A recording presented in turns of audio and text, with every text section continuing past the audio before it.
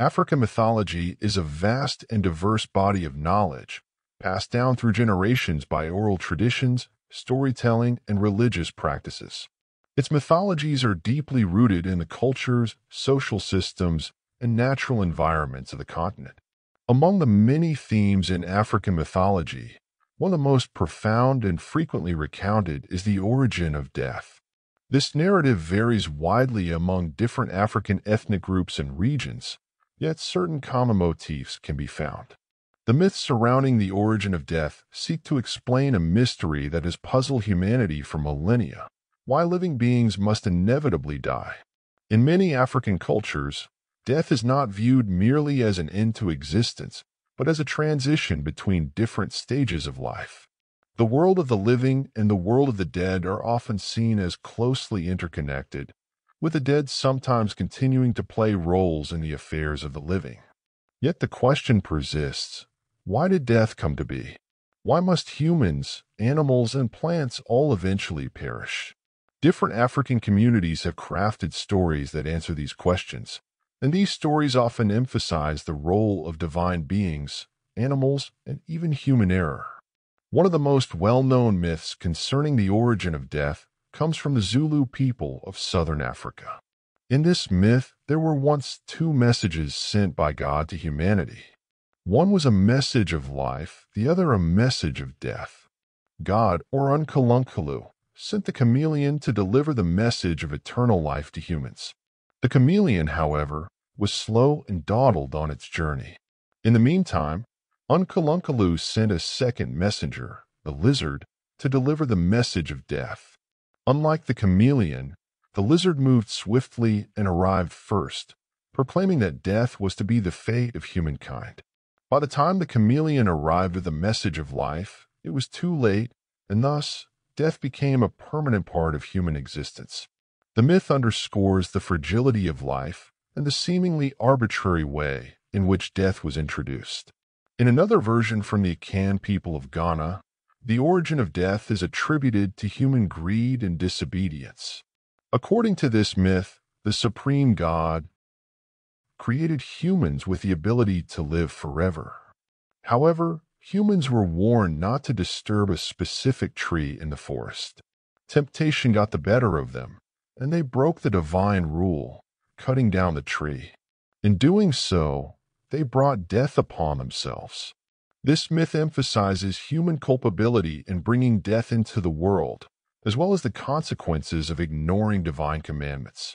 The tree, in many African myths, symbolizes life, fertility, and continuity, making its destruction a powerful metaphor for the introduction of death. The Yoruba people of Nigeria have their own myth about the origin of death, closely tied to the relationship between humans and gods. In Yoruba mythology, Olodumare, the supreme being, created the world and all living things.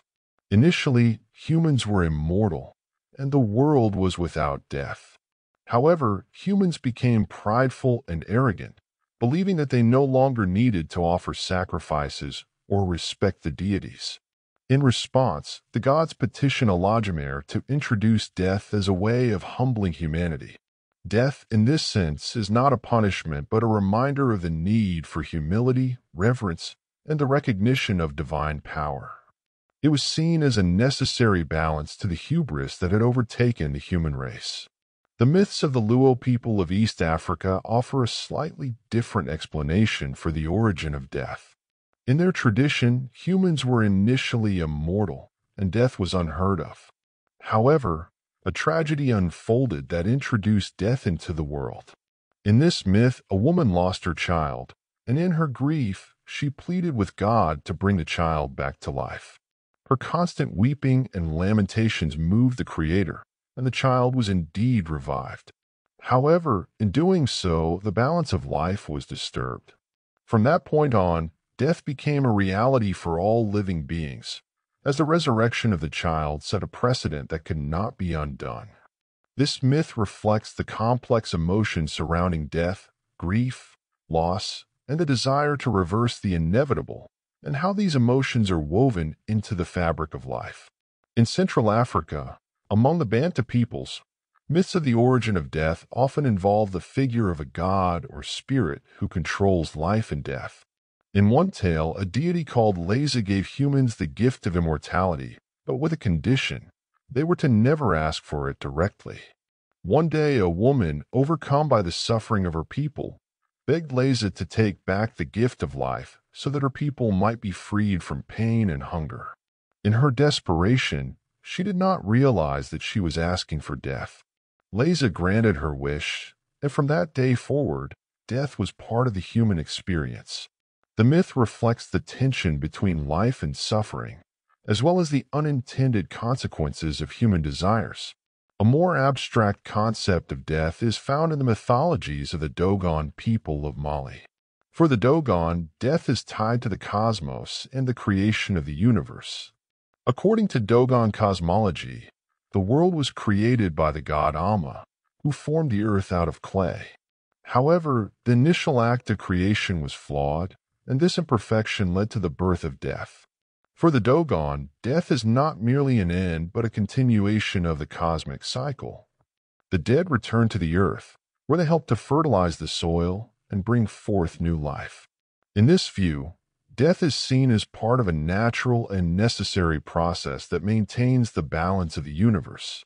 West African myths, particularly among the Igbo people of Nigeria, also provide rich explanations for the origin of death.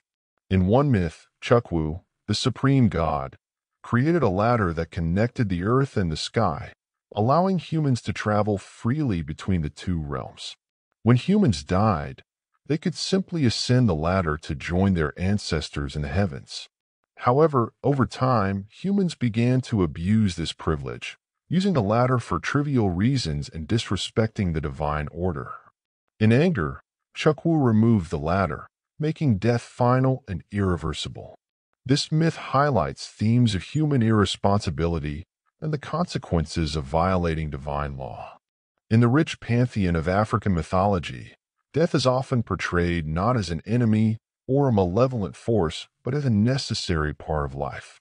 Whether introduced through divine intervention, human error, or cosmic balance, death is seen as a profound mystery, one that has always been intertwined with the existence of living beings.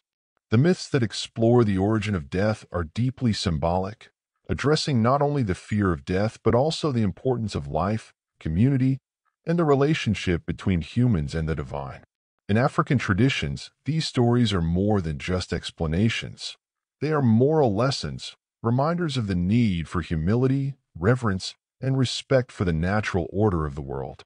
Whether through the slow chameleon, the greedy humans, or the tragic resurrection of a child, the myths of death underscore the fragility of life and the need to honor the delicate balance that sustains it.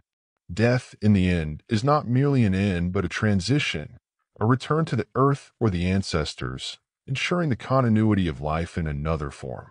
The richness of African mythology offers a nuanced and multi-layered understanding of death, not as a simple consequence but as a deeply integrated part of the human experience. The stories reflect the diverse ways in which African cultures have grappled with the ultimate question of mortality, providing a spiritual framework through which to understand the inevitable and mysterious force of death. Through these myths, the origin of death is not just a story of loss but also of transformation, teaching that death, though painful, is an essential part of the cycle of life.